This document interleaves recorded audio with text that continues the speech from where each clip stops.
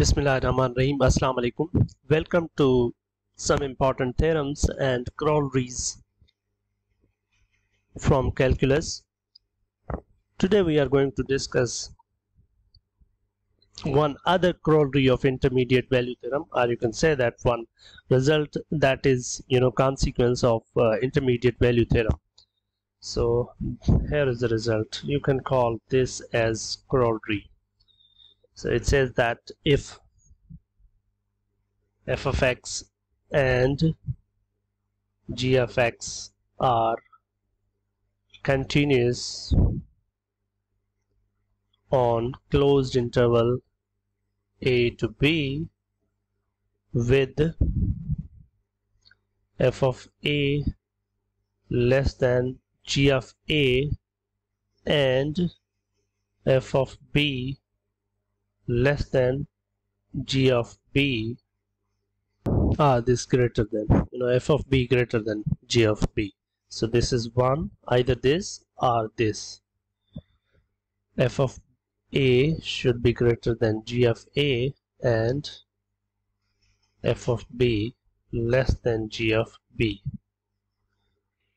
This or this, if this condition is true or this condition is true, then there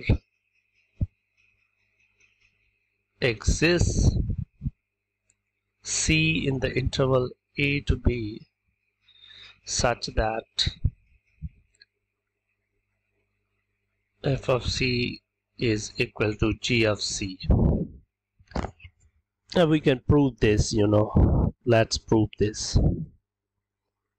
Suppose f and g are continuous on a to b closed interval with, suppose for the moment first one is holding. So if first hold or second hold, so one of them should hold, either one hold or this hold with this, one, f of a less than g of a and f of b greater than g of b, then we can we will show that there exists a c. So I can define a new function h of x equal to f of x minus g of x. Now you can calculate the value of this new function h on a. H of a is equal to f of a minus g of a. Now you can see that f of a is less than g of a. So f of a is less than g of a. So the greater is g of a and the lesser is f of a. So you are subtracting something greater from something lesser, so this must be negative. H of b is equal to f of b minus g of b. So f of b is greater than g of b, so this must be positive. So now you can recall previous result. In the previous video we have seen that if a function has negative value on a and positive value on b, or positive value on a and negative value on b, then we can find, then there is a zero of that function. So there exists c in the interval a to b such that h of c is 0, or you can replace this h of c by f of c minus g of c. So f of c minus g of c is 0, or you can say that f of c is equal to g of c. So you prove this. You can also do the other part. So if you consider f of x and g of x continuous on a to b, and now you suppose that this holds. So if this holds, then again you can repeat this argument. The only change will be this h of a will be positive and this h of b will be negative. So you can repeat the argument and you can show that if one of these conditions hold along with the continuity of f and g, then you can find a c such that these two functions will coincide. So this is basically intersection of two graphs. So it is kind of ensuring the existence of two graphs. So now let's do that. For example, f of x is equal to x plus 1, let's say g of x is equal to minus x cube minus 1, and we are given with the interval minus 2 to 2. We can see that whether f and g are intersecting on this interval or not. So let's see. So let's compute this f of a and f of minus 2, which is minus 1. Then you can compute minus g of minus 2, which is going to be plus 8 minus 1, 7. You can then compute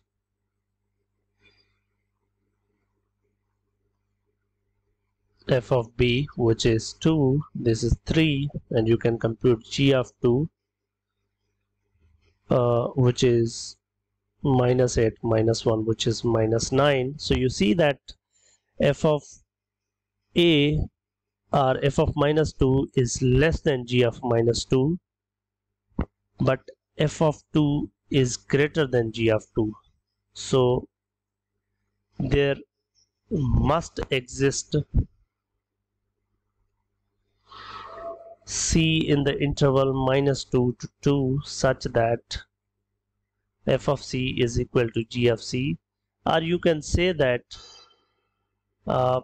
c plus 1 is equal to minus c cube minus 1. You can always find a c such that this relation holds. So if I kind of elaborate this result graphically, what is going on? Basically, you have an interval a to b, you have two functions f and g. Let's say this is f and let's say this is g.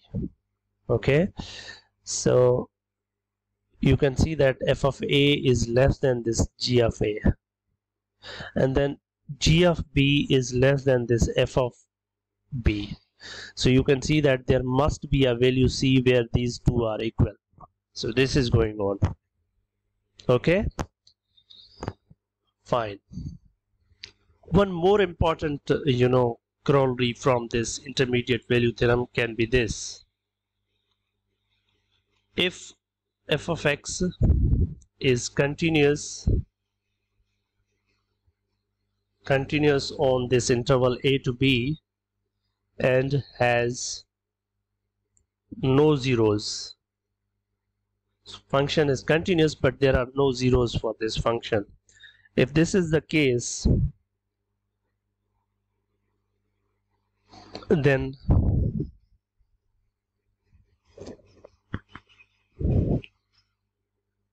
either f of x is entirely above x-axis on a to b or entirely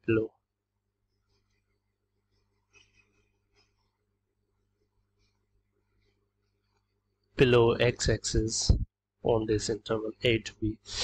So this is saying that if you have a function which is continuous on this interval a to b and it has no zeros, so it will either be entirely above like this, or it will be entirely below, because there is no zero and it is continuous. So you can use intermediate value theorem and you maybe method of contradiction, and you can show that a continuous function which has no zero on closed interval, a continuous function on closed interval with no zero on that interval, will be entirely either above x-axis or below x-axis. For example, I can consider this f of x equal to x square plus x. Then this is continuous on this interval, let's say 2 to 4,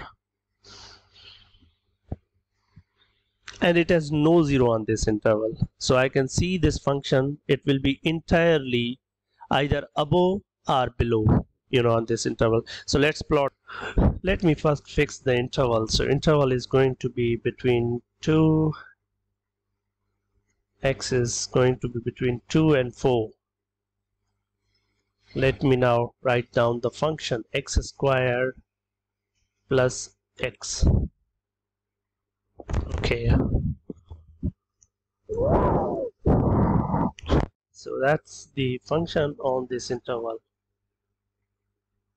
2 to 4. So you can see that on this interval 2 to 4 the function is entirely above x-axis. Okay, so because it is continuous and it has no zero on this interval 2 to 4, that's why it's entirely above. There can be functions, you know, which have no zeros and they are continuous, so they will be entirely below x-axis. These concepts can be used to answer too many questions and can be, you know, even used to develop inequalities which are very useful for the analysis perspective. Thank you.